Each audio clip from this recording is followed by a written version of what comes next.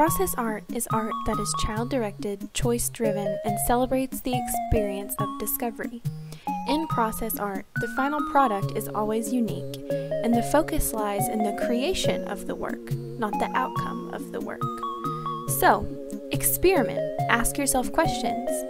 How can you make a brush out of the materials given to you? What would happen if you used paint as glue? Ultimately, focus on discovery and how you can embrace mistakes as part of the learning process. Think about how you can use the sequins.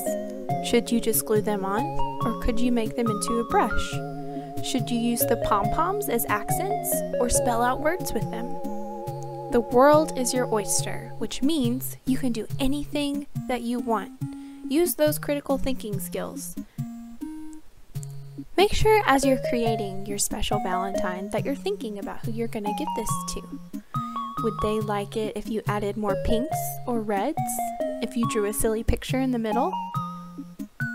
What could you use to draw the silly picture? Could you use the straw or the pen? Happy Valentine's Day, P. Ridge.